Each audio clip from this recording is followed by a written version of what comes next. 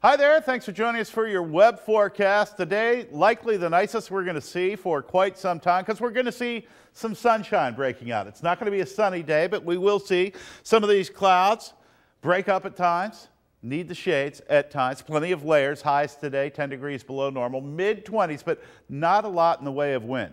Now that's going to change as this clipper moves in tomorrow, scattered snow showers developing, and as it exits to the east, wind and bitter cold head our way, and it's the first of two clippers getting through here. The next one moves in Saturday. Dangerous cold will be following that. So a shot of Arctic air headed our way to finish the work week. As we get into the weekend, a polar air mass invades, and things get dangerously cold as far as wind chills by Sunday morning. Big time headlines.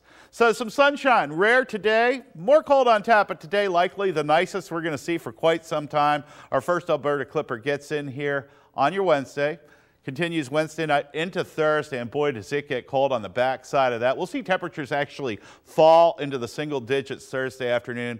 Wind chills 10 to 15 below, but that pales in comparison to what's headed our way over the Valentine's weekend. Yes, snuggle alert will be in effect. Find a Valentine. Shouldn't be hard because by Sunday morning, we'll be seeing wind chills approaching 25 below zero. More snow heads our way next week, more cold as well. Check out Norton's forecast on air, NBC 24, 5, 6, and 11 this evening to see the latest on the cold, the snow, the wind headed our way, all the winter elements in play and getting nasty as we head into the weekend. Thanks for joining us for your web forecast. Enjoy any sunshine we see. Make it a great day. I'm meteorologist John James.